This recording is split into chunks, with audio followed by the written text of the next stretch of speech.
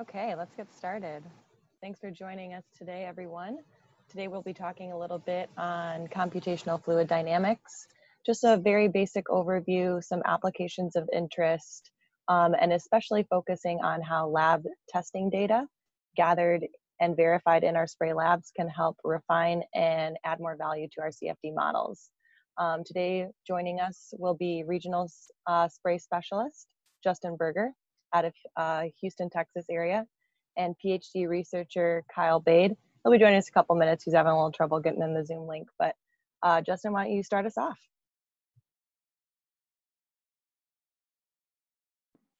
Yeah, thanks, Mary, so much. We're so privileged to be able to be here, and really appreciate all y'all's time. And Mary, if you could go ahead and get us on to the next slide. So today what we're looking at is CFD, computational fluid dynamics. And many of us in the industrial world might see that term thrown around quite a bit, but we're really diving in today on what it is and how that can be leveraged for various spray applications. And what's fascinating is that CFD encompasses a large gamut of various processes and different phenomena. For example, you can look at fluid flow, heat transfer, mass transfer, chemical reactions, and other pieces. And for us, we're really focusing in on what happens to a droplet inside of a vapor stream. And that's really where it gets interesting. And there can be some very high competitive advantages that can be gleaned from that. Okay, Mary, next slide. So getting into a bit as to why we use it, oftentimes we're able to spray something in the lab and visually, even quantifiably, we can say, okay, this is great. We can translate this and it can go into a process. But sometimes, let's say it's a refinery, a chemical plant, or another type of application where it's too volatile to spray into the lab. And that's where CFD can come in. We can actually model what's happening and really help glean some deep insights into what's happening in your process. And it's a pretty powerful resource with the right application. And so next slide.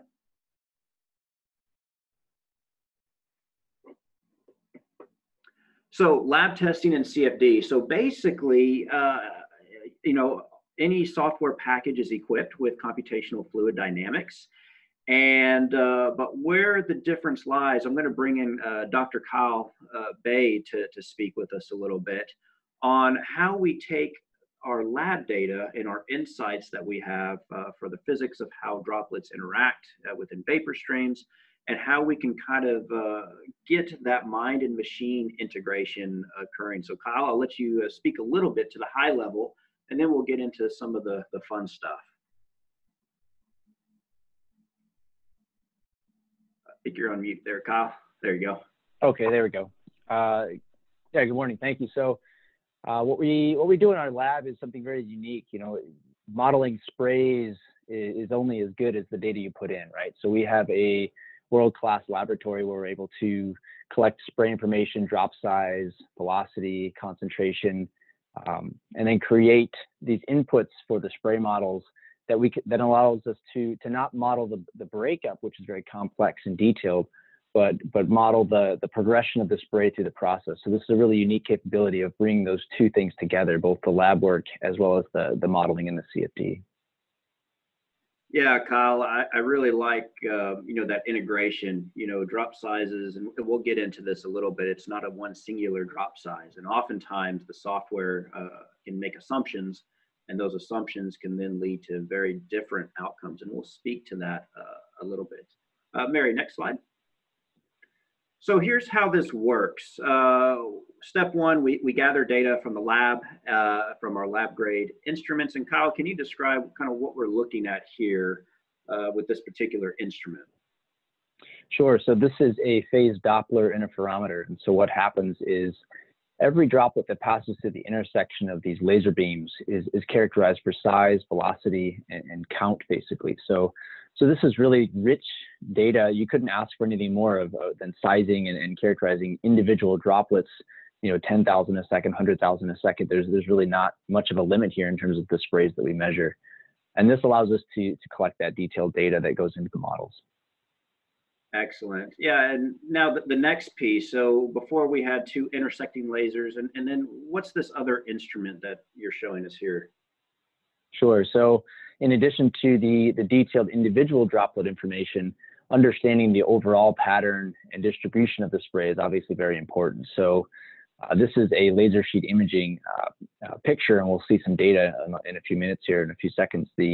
But what it allows us to do is decide how much information is in the center of the spray, how much spray is in the center of the plume versus the edges, what's the shape of that pattern, how wide is it spread out. And Kyle, and then what we, oh, go ahead. Yeah, I'll jump right into this one. So this is actually from the phase Doppler, and what we see here is diameter versus velocity.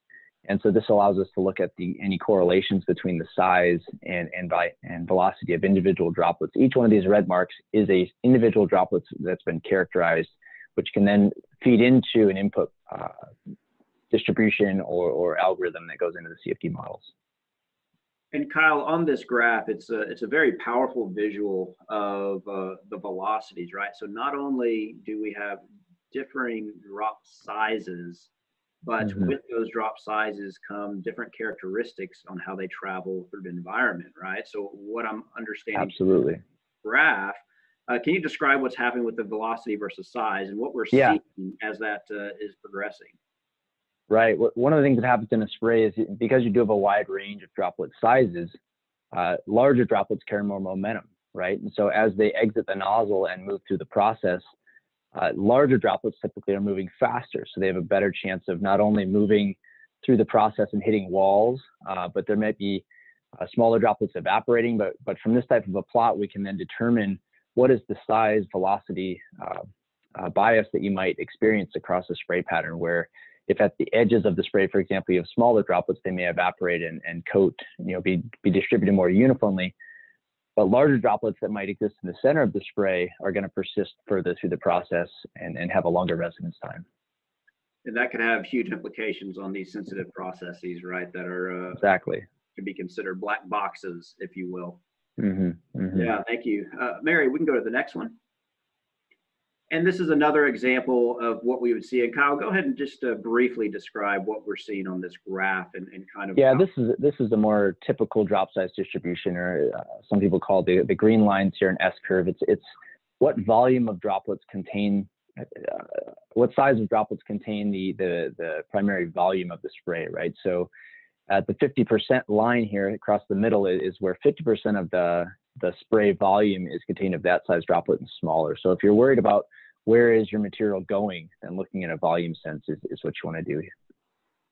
So it's a powerful way of quantifying this. And these are one of my favorites right here, Kyle, that you guys have done extensive work on. Yeah, go ahead and share. Yeah, this is the laser sheet imaging results, where we can really see the detailed 2D patterns of where is the spray located across the spray plume, right? And so this highlights the fact that just because you have a nozzle that may be 6 inches or 2 feet wide, that spray is not uniformly distributed across that pattern. And it's very important to understand that, because if you're going to use a single nozzle, you want to understand that near the edges you might have less spray, for example. If you're going to use multiple nozzles, like you see in the bottom image here, or the leftmost image here, when you have multiple nozzles, you really care about overlapping to make sure that you're utilizing your entire space, whether that's a conveyorized application or some type of a tower, where you want to make sure that the entire volume of that tower is going to be used to evaporate the sprays or condition the gases.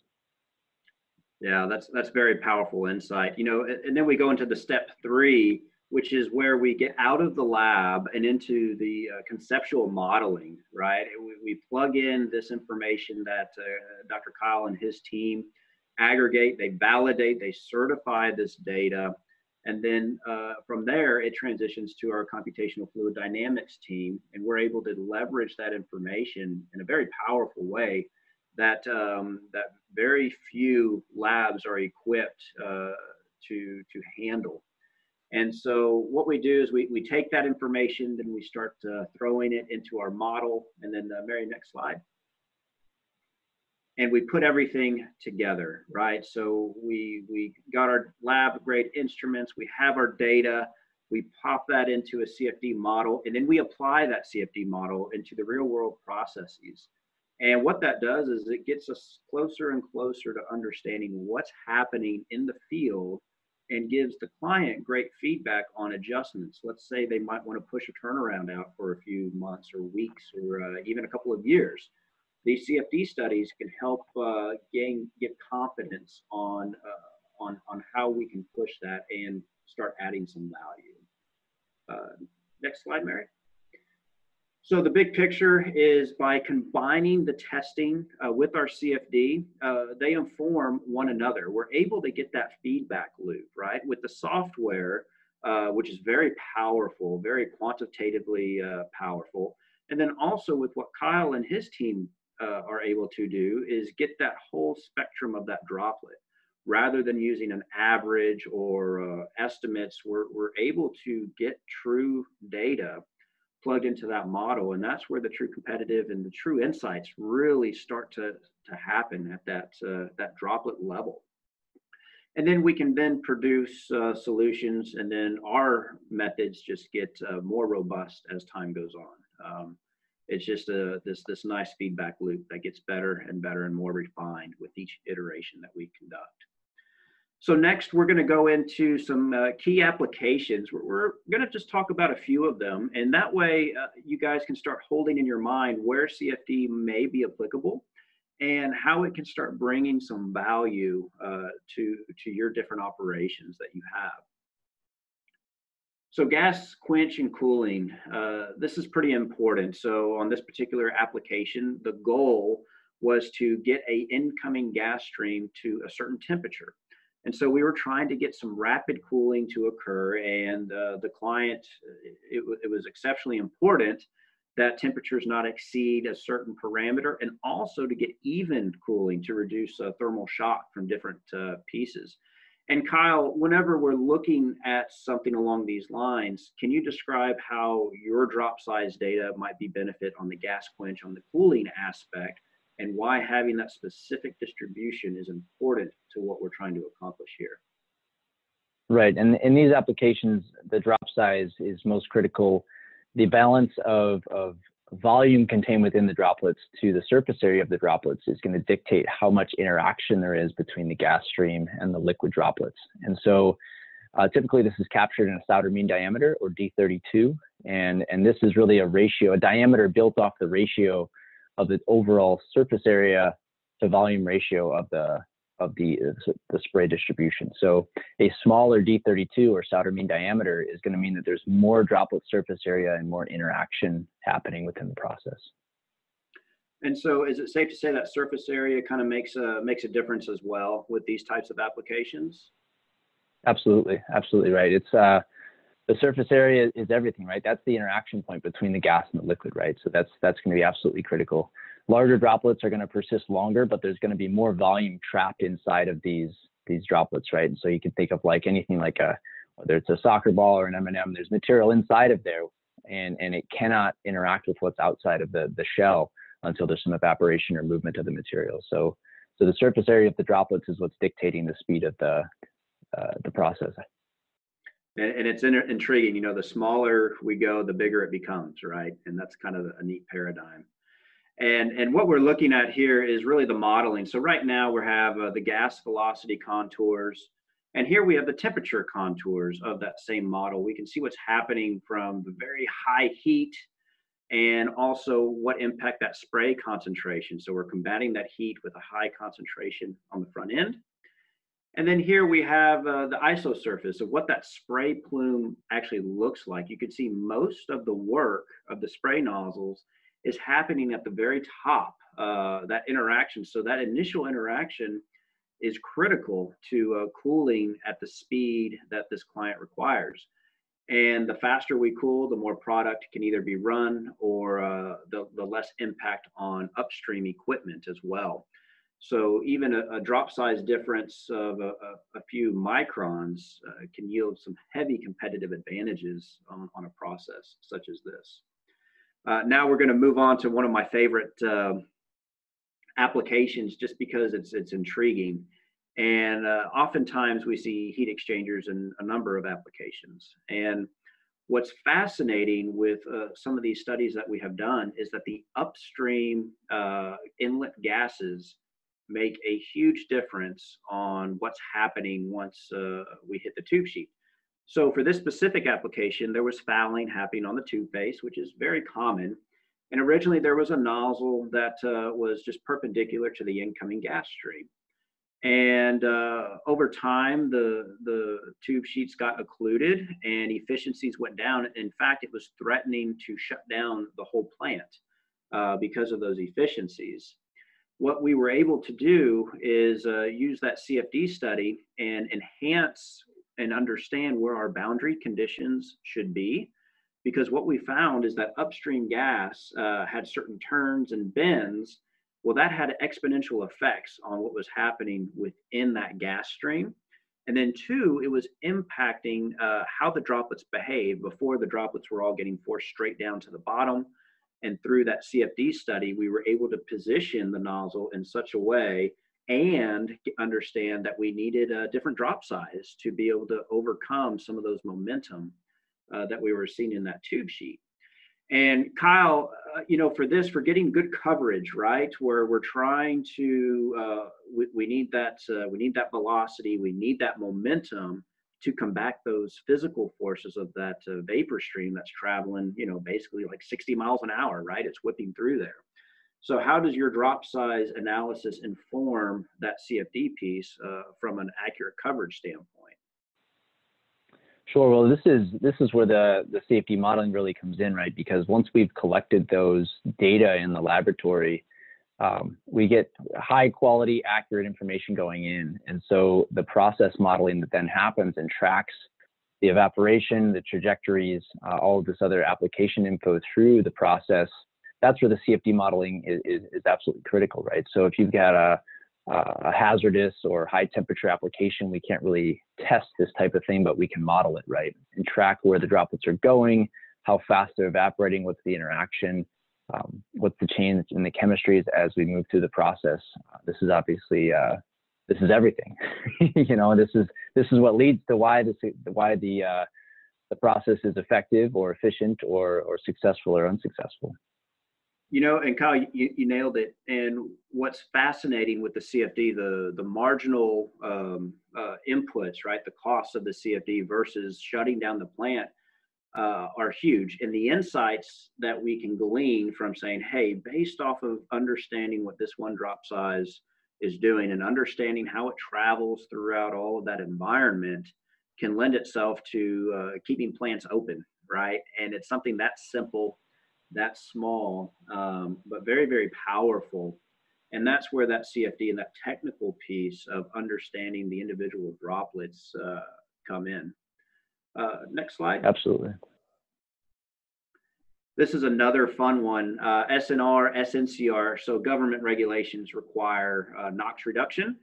And you can see that we're able to model all kinds of fun things, seeing the gas streams. We can see our ppm of what's happening with the NOx, as well as the vapor streams. And here, drop size is very important, but it's also important to get full interaction. And Kyle, kind of speak to that. These nozzles, typically, they could be two fluid in all likelihood. And with that two fluid nozzle, we're getting certain characteristics. What advantages are gleaned from something like this with drop size and between that CFD?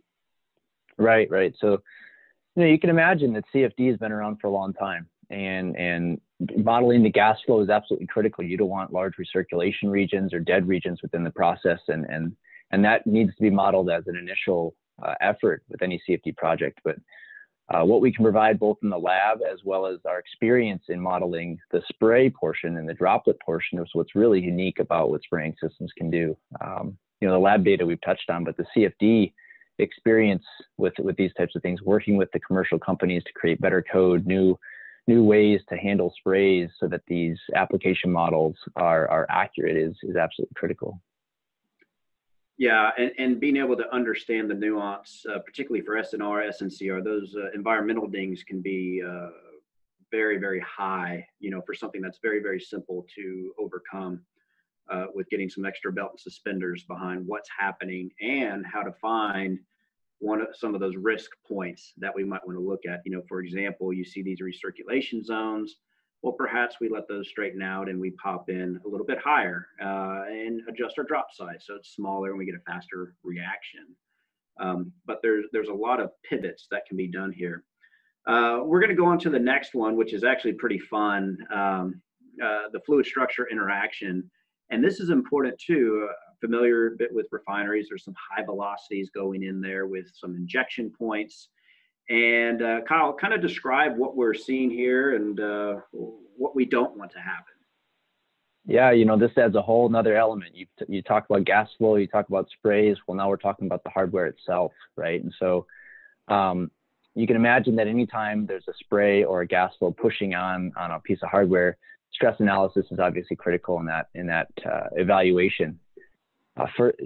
Even more than that is the interaction with the structure and the fluid around it, right? And so as they say, the gas passes around an injector like this, you can, if it just so happens that shedding frequency aligns itself with the natural frequency or near the natural frequency of the hardware itself, of the lance, you can get some pretty severe vibrations and even breakage. And Justin's got an example here of a lance that did fail or an injector that did fail. And so what you see in the images on screen is actually an exaggerated view, but a view of how much bending can actually occur. And we see these types of failures. And so you can do a few things. You can adjust the diameter of the injector, for example, to manage that shedding frequency. You can add a fin, like in the top right image here, where a fin was added to both change the shedding frequency and increase the structural integrity of the overall injector. So modeling these stresses along with the gas flow surrounding it and the spray reactionary forces is obviously a very complex combination of many different types of models. Yeah, you nailed it. And I love these studies because eventually the end product, it ends up looking like a rocket ship. So it's kind of fun with those fins when they get on there and you get to combine neat physics behind it. So yeah, thanks for that, Kyle. Yeah, fluid structure interaction, pretty important. And it's something that's often missed as a risk. And a lot of times you can get by without it. Other times we see things that can clink off into a process that might not be too advantageous. So, Mary, we can go on to the next one. Next piece is our spray drying. And what's fascinating with spray dry is a lot of things are made of it, and maybe not a lot of folks are aware. You can think of Tang, baby formula, all your little protein powders, many pharmaceutical applications for your active ingredients. All flow through spray dry technology. And again, droplet size is very important. Typically, you're spraying a slurry through here, and you have your active ingredient and then your carrier. So that carrier comes through and it does some fun stuff, but you need a small droplet so that way it evaporates out. And then you get this nice, fine, dry, consistent powder at the end of this. And Kyle, based off of your experience, you've worked with a few spray dry nozzles in the past. Just a few. What happens when these nozzles wear out, right? Let's kind of go the other direction. Yeah.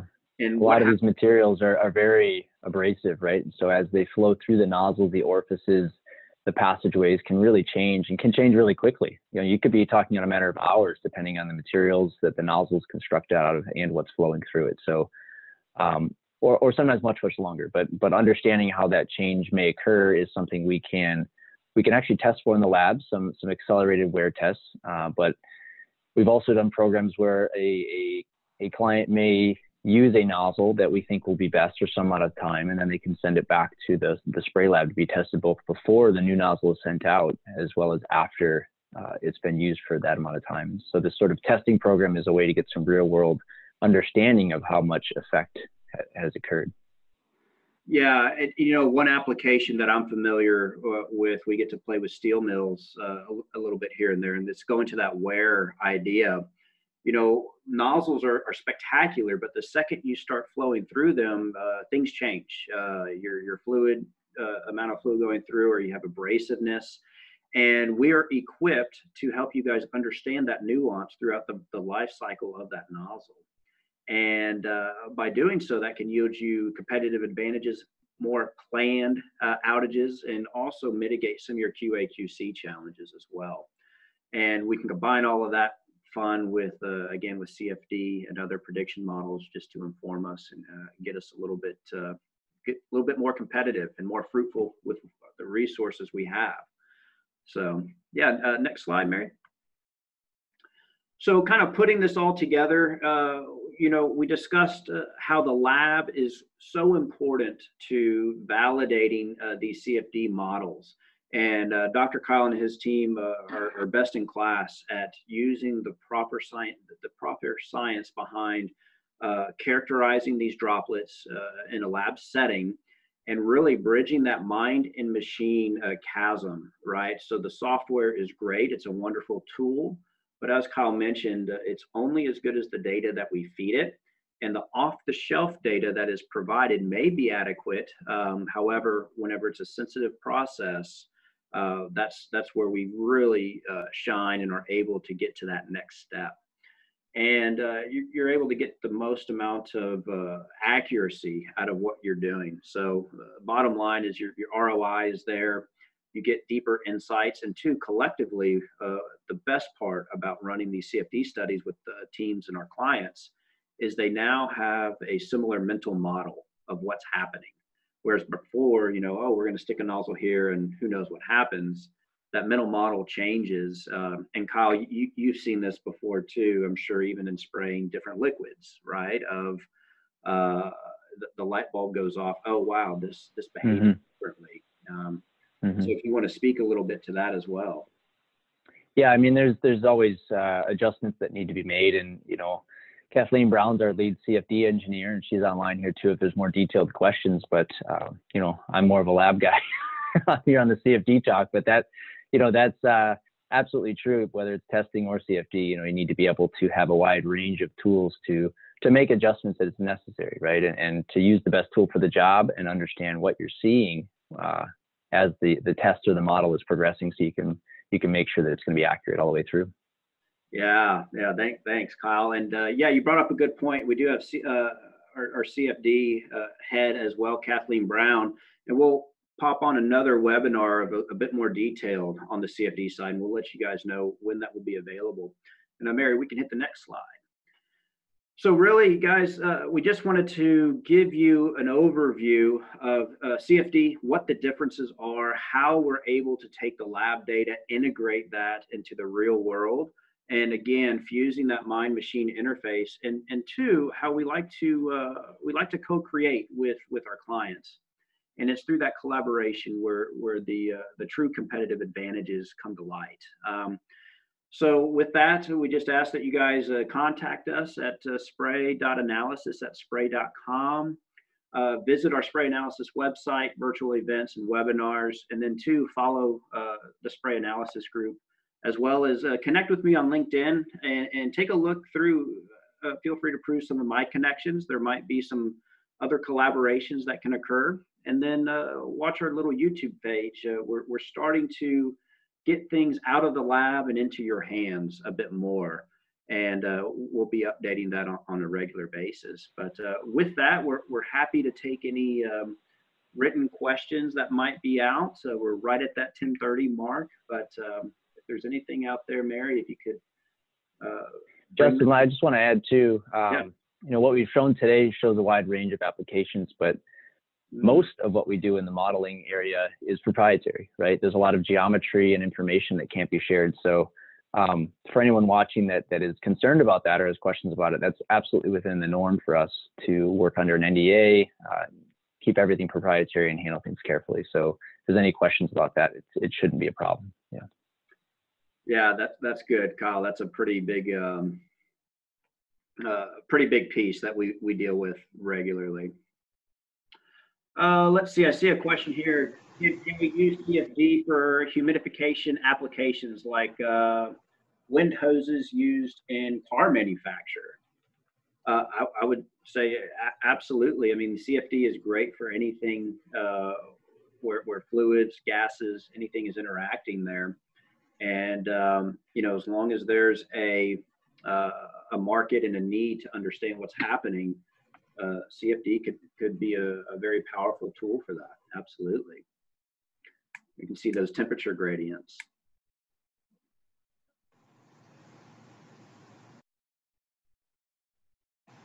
Okay, we got another question. What is the maximum spray density on a mass basis that we've simulated? That's a great question. And I think, good thing, Kathleen, are you on the line here?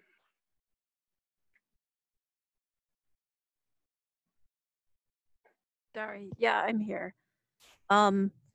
Most of what you're seeing here is DPM model, which even with the dense DPM, 20% is about the limit.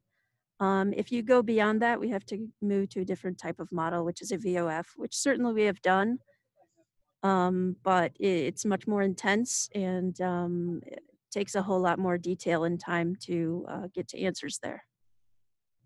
Yeah. Yeah, and I see Dr. Ciro, your question, typical cost and time to complete. I can say cost varies based off of our boundary conditions. And you're looking at gas cooling and SNCR. We're happy to kind of look at what those boundary conditions are and get you a proposal. We're happy to look at that for you. As far as the time and iteration, Kathleen, what's our throughput looking for a basic CFD study? Nothing, you know, standard iterations. With everything defined up front.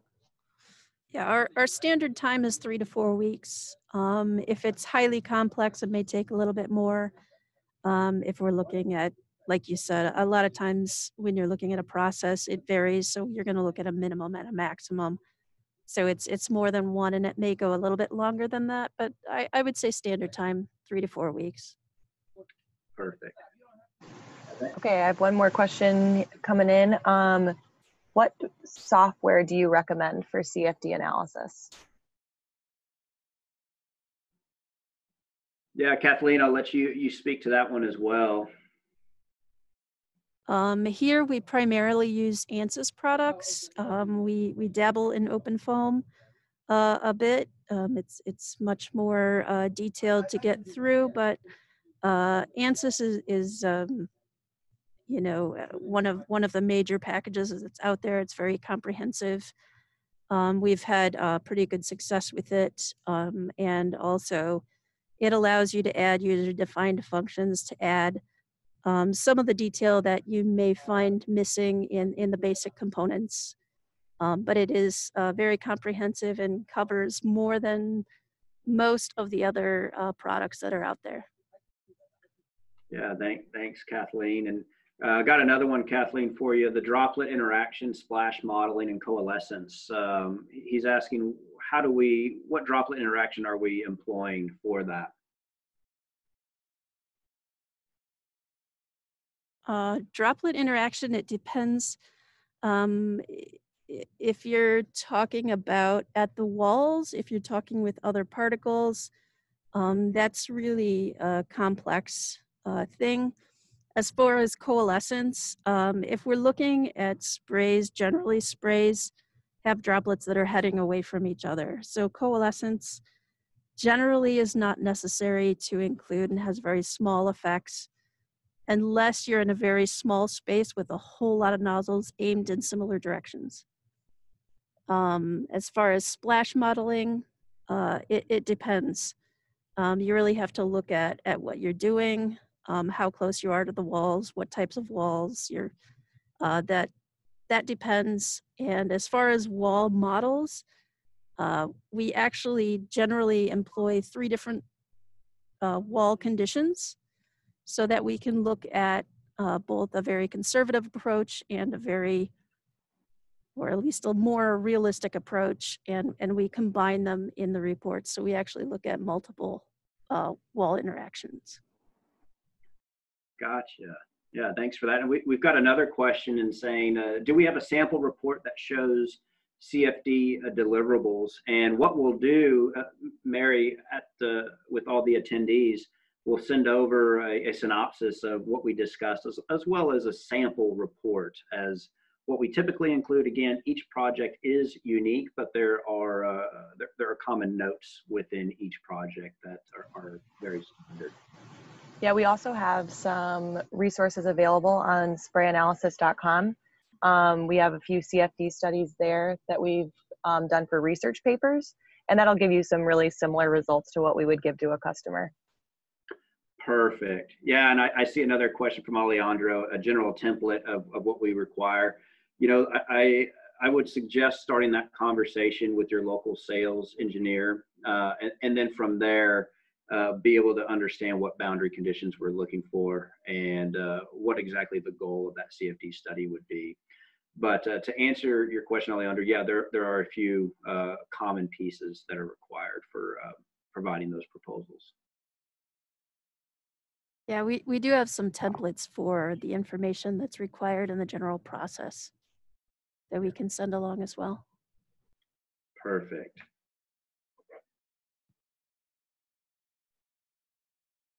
All right. Any other questions?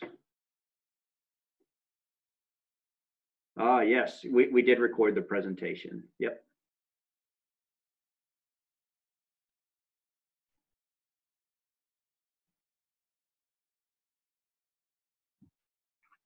All right. Well, we really appreciate all of your time.